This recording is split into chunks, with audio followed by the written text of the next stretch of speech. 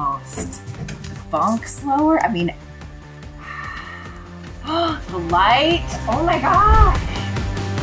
Okay, I'm ready to see it. Ooh, look at this.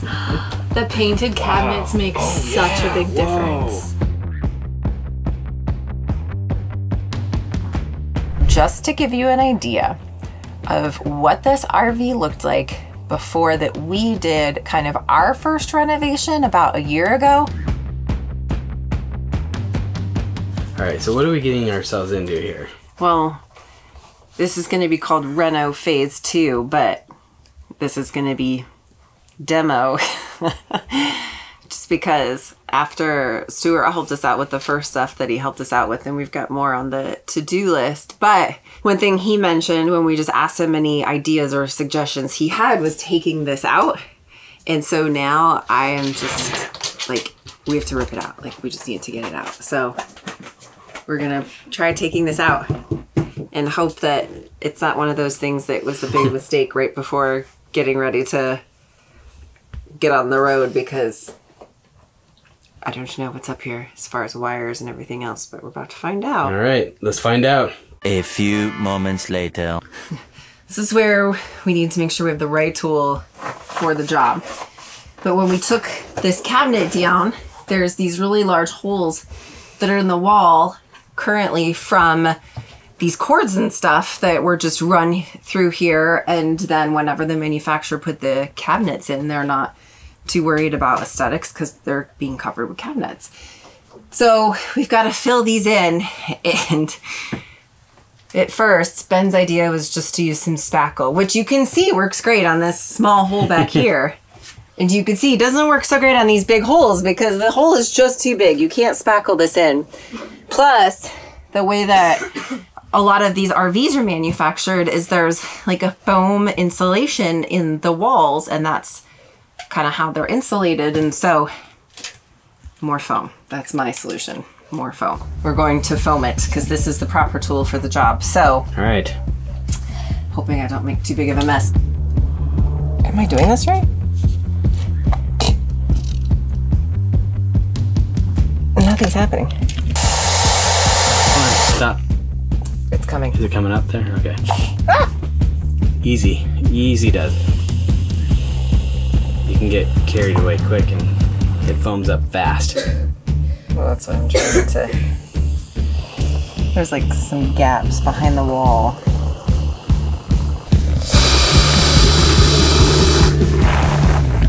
Here's my dilemma right now. We're taking this off. Is that there's this wall behind here is not going to be painted. And I'm going to have to go find the paint to match it. Do you know where we put that paint? I don't. Because it's going to be ugly. I mean, when you take this off, it's going to be a big brown stripe. Yeah, we'll and I don't know where the paint is. More moments later. So how much foam is behind that cord right there? I am terrified now of what this is.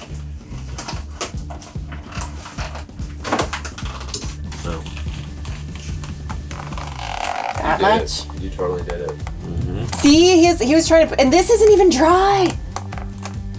It still isn't dry. On today's episode of What Not to Do. Yeah. That's why we have you. That's why we have Mr. Yeah. We'll get it fixed.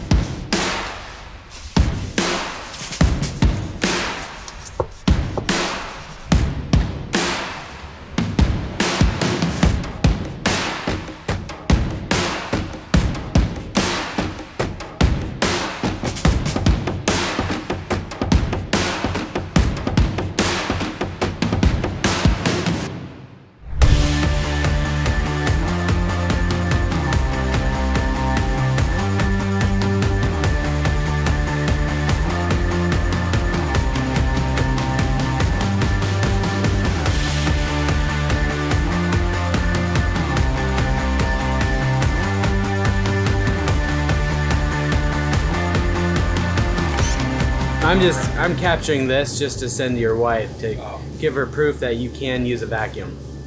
To be fair, I vacuum 90% of the time. Oh, okay. Oh, this looks like a brand new RV almost. The bunk slower. I mean, wow. The light. Oh my gosh. This doesn't look like the same RV. There's way more light coming in. A ton more But light. it's nuts to think like that window was half covered before. Many Tic Tacs later. I'm gonna just kind of go over some of the changes in the finished product. So excited for kind of this big reveal. But a few things that we actually did on our own on the outside that I wanted to show you first before we step inside. So let's take a look at that. Okay, so the first thing I really wanted to do on the outside was to replace the headlights with LED lights, because when we drove at night, we could not see very well at all. It was so dim, even with the fog lights on. So I did some research on some online forums and found the year and model of the headlight housing, and it was like a Ford Expedition. Was able to get the exact same housing in a brand new light fixture, and it was just plug and play. So I just had to unscrew the old one, put the new one in, and then put the LED light in, just match up all the wires, and it was good to go. And I figured while I did that, I might as well put in some LED fog lights as well. So now when you turn on these lights, holy cow, it is very bright because all the light is now focused and is a ton brighter, as well as more energy efficient. Okay, I'm super excited to show you the inside. But first, one thing I have to show you before we actually walk in that was part of this reno is these steps are completely new, completely redone. So what we had going on here before was just horrible, but a lot of it was because there is a carpeted flap that would sit over there for when you're driving down the road. We didn't really need it. So this little solution that Stuart did is amazing and I love it. All right, let's go inside.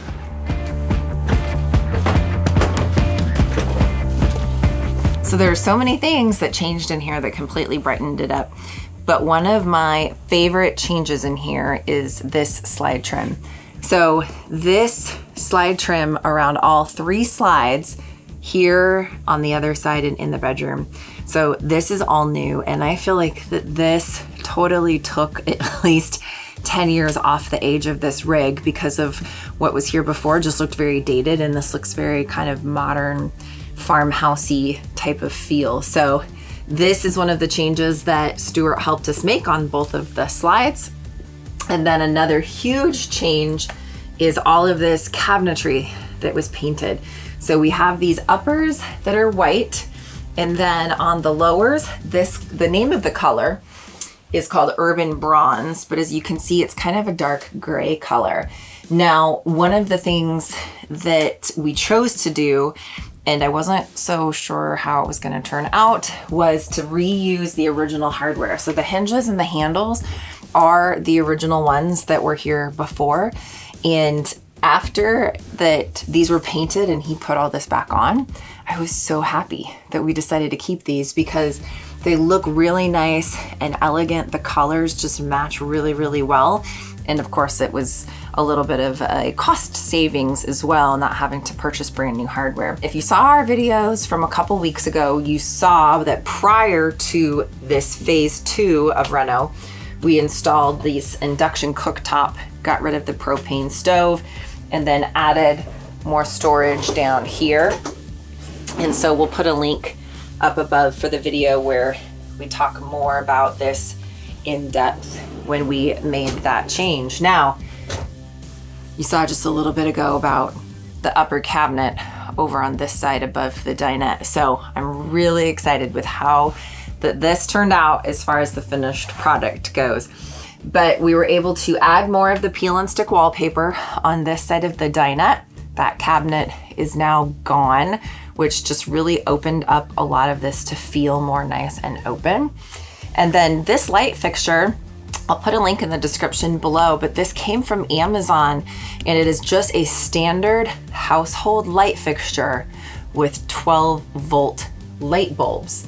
So the light bulbs came from Amazon as well. I'll drop a link in case that you're interested in those. So another mod we did as part of this Reno Phase 2 was these dimmable LED lights. Now, these came from Leisure RV, and I will put a link in the description for these below, but these are genius because they're actually dimmable LEDs. So you can change the brightness or you can turn down the brightness.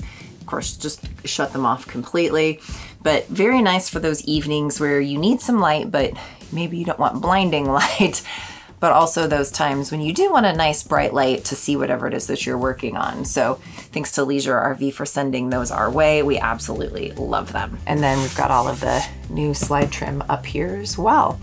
And then the bunks. Some of you have wondered if we got rid of the bunks. The bunks are still here, but what Stuart was able to do was open these up more. So what it was like before was more of almost like a jail that the kids felt a little bit like that they were in a small prison when they were in their beds. But now it's nice and open, and my daughter Trinity, who's up here, was so excited. She goes, I can actually give you a hug without having to crawl through the bars to give you a hug at night. So nice and open, and it just makes this whole living area feel so much more open with having that kind of opened up there. So the next thing that Stuart helped us accomplish was changing out the colors of the panels on the fridge. Now, if you have one of these 4-panel Norcold fridges, here's a hack that is pretty cool. So you can take this off, slide these panels out to paint them, and then slide them back in. I'm having trouble, Ben. You're gonna need to help it back on. There you go. There, okay. Snap it on. Pretty easy. Takes the magic Even touch. though she didn't make it look that easy. I know. You could make it look easier. So got this white to match, and then all of these areas that were a wood color before, we painted white. So this was kind of a wood color before. It's all nice and white and clean. Lower drawer is nice and white to just match the painting on the rest of the cabinetry. So one of the things that was super cool that Stuart did here back in the bedroom, in addition to the new slide trim that is back here, is that he actually repurposed these closet doors. So one of the things that we really wanted was a different look. They were just plain mirrors, looked very dated. This whole track system up here was just kind of like a silver color. What we really would have loved would have been like the barn door look that you see in so many newer RVs. But because of where our slide is and the clearance that is needed for our slide to come out, there's not the room to be able to put up that type of a track system and have the doors sit on the outside of the closet. They have to be where they are. So Stuart was just total MacGyver man in coming up with this really cool mod. So these are the original closet doors, painted, and then with like a geometric pattern put over the top of them. So it gives it a really cool updated look and feel, repurposes what was there, so no waste or anything there. Behind me, all of this where it was kind of a wood color, all of this got painted with the cabinet paint. All of the cabinets that are down below this counter here got painted white as well. We had already painted the walls white during our first renovation about a year ago. So I'll put a link up above if you want to watch that very first kind of reno video, just to give you an idea of what this RV looked like before that we did kind of our first renovation about a year ago. I'm going to take you into the bathroom because right now, there's only been one change made to the bathroom from how it originally was. So it gives you a really good idea of how it might have looked before. Let's go look at the bathroom.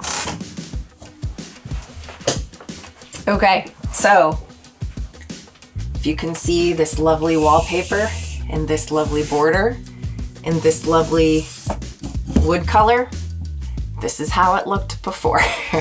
So this is our last section of RV to do something renovation wise. Now, one thing that Stuart did in here that we needed badly was a different toilet. So Stuart installed this toilet that E-Trailer sent to us. And this is more like a household type toilet, is a ceramic base, not plastic, much easier to keep clean. So super thankful to eTrailer, and we'll put a link in the description below for eTrailer as well, because we love all of the things that eTrailer carries, not just from hitches and things like that, but for other products for RV living, and they've just got great support. So talking about the toilet is probably a great place to thank the sponsor of today's video, Unique Marine and RV, because now that we have switched over to their toilet cleaner and their drop-in pods, we have not had any more black tank smells. Now, an interesting thing is most people tend to use bleach products when they're cleaning the toilet. I know I have in my house, and you just think you use bleach to clean toilets, but in an RV, bleach will kill the bacteria, and having a healthy colony of bacteria in your black tank is actually part of what helps keep the smell down. You kill all that bacteria and you're gonna start to have smells. So we now use the Unique Camping Plus Marine cleaner, follow that up with the drop-in pods, and no more black tank smells. We actually have 15% off for all of our viewers at the link in the description below for the complete lineup for Unique Camping and Marine. Later. Okay, I'm ready to see it. Ooh, look at this. The painted cabinets make such a big difference. Yeah. Those are all painted, and this is all new? Yeah, so all the slide trim's new. So he pulled down all the old slide trim and then retrimmed the slides. Bunk beds, that looks fantastic. This feels, this is really tall right here. It feels that way. We overbuilt these bunks a little. So he modified this and brought it down a little bit of a level here so that it just felt more open. And then we took out the propane stove. Ooh, fancy. It's gonna be so much easier to clean. So there's no more propane stove. Yes. And then this is an induction cooktop. I actually made biscuits and gravy when we were in the Keys. Wow. And I made the biscuits in here and they turned out just fine. And so in place of the propane stove, we had a lot of storage. Yeah, that's awesome. We gained tons of storage, because you used to have cabinets up here, right? There were cabinets all along there. Yeah, I remember that. Kind of like these ones here. So we lost all of that with making this look more open. Did you just design that? So he modded this. So this actually, this like shelf thing he found at Home Depot, and amazingly, like it was the exact size pretty much that it needed to be. And so he built this drawer front. Okay, to match everything else. Yep, to match everything else. Like, I mean, he had like a little router on his truck and everything to like route the trim to make it look like the same fronts as everything else. Oh. Go ahead. That's a total fail. Oh man. Hey. That's a total fail. Hold on, just spray it down in there. There you go. Good thing with a sprayer. If you'd like to take a look at some So if you have any questions about RV renovation, now we're not the experts, but we have learned a thing or two, so you can drop those in the comments below. We'll definitely answer any questions that you guys leave there.